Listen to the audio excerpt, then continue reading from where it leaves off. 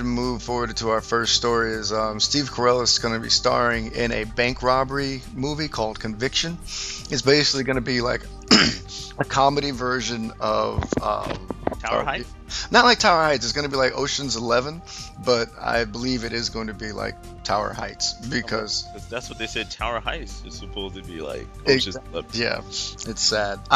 What is your take on Steve Carell's career? I mean, he's left The Office. He's tried to do movies. I mean, what do you think? I mean, wow. Let's see. Yeah, I'm gonna have to say I don't have a take on his career really. I mean, I really barely watched The Office. I didn't like that first-person cam thing going on. 40-Year-Old Virgin, I really haven't seen anything I can go ooh ah about. Yeah, I agree. I mean, after he really 40-Year-Old Virgin is what you've been riding on the coattails of. People remember you from Anchorman. They remember you from Get Smart, but it really isn't that good. I mean, even Date Night, people said it was average.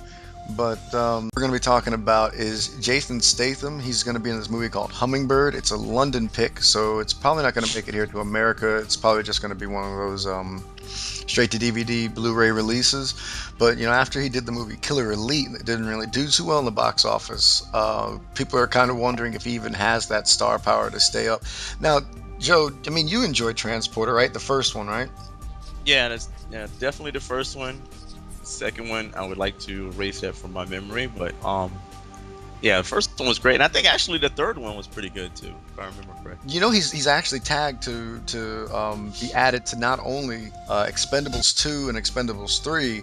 He's also tagged to be in Transformers 4 and 5, and then Fast and the Furious 20 and 15. I don't remember how many Fast and Furious are, but he's supposed to be tagged into all these movies. So do you think he's a better actor when he's tagged on with other actors, or is he just getting lost in the fray? I think actually he's a pretty good actor.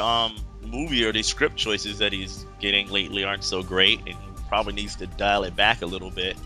I've seen pretty cheesy movies with him in it, and I actually like King or something like that. In the Name of the King, yeah. Yeah, that was a pretty good flick. But then I like those kind of movies anyway, so.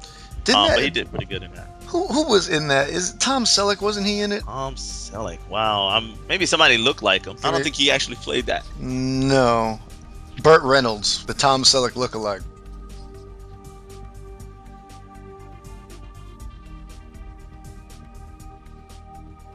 Speaking on Jason, what is he? British, right? Yeah, he's British, of course. Yeah, so I'm kind of thinking he would make like a really cool Bond. That's funny that you mentioned he'd make a good Bond, because that's a perfect segue to our next article here.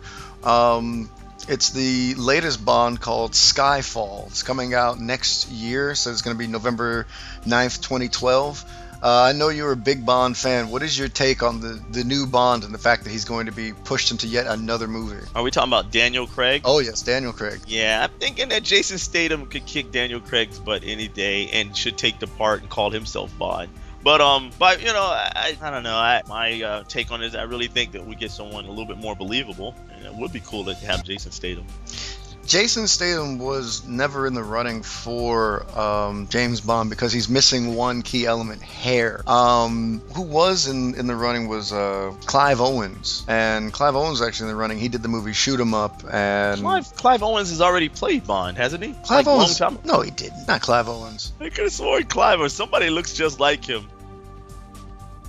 All right, so that brings us on to our next one, the Red Band trailer of 21 Jump Street. I just watched it. Joe has not, but I'll just run down who's actually in the movie.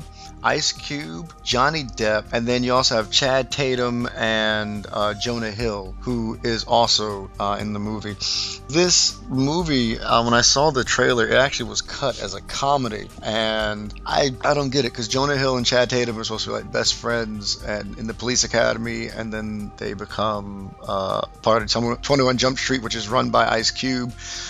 Joe, you used to grow up watching the 21 Jump Street. Do you think this is a correct adaptation of what we should be expecting? Honestly, I really don't think people will really care. I don't have that like warm fuzzy feeling for the show. So to actually have them adapt another television show into a movie is once again quite irritating. And the fact that they're making it into a comedy, I don't know. I don't think people are just gonna run to the box office to see this. Just maybe it's my take on it.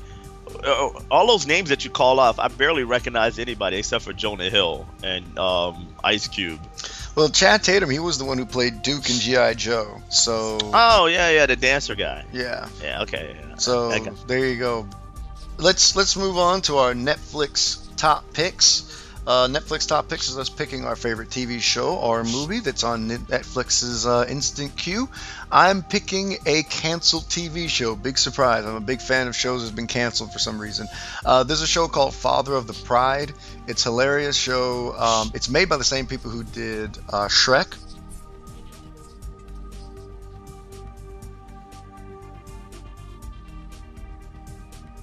Oh, mine would be it's a movie actually. It's called The Warrior's Way.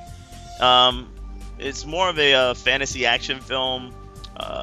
It's Korean, I believe. It actually has a few American actors in there, like Jeffrey Rush and Danny Houston and I believe Tony Cox, and also Kate Bosworth is in it. So from what I saw, I didn't watch the whole thing. I said I was going to finish it this weekend. MyMorningJoe.com for all of your entertainment news. We plan on doing this once a week. It might not be both me and Joe. We might be alternating out different characters, but the show will be the same. So until next time, this is Odian saying goodbye. Joe, like any parting words? Talk to you later. All right. Have a good one, guys, and bye-bye.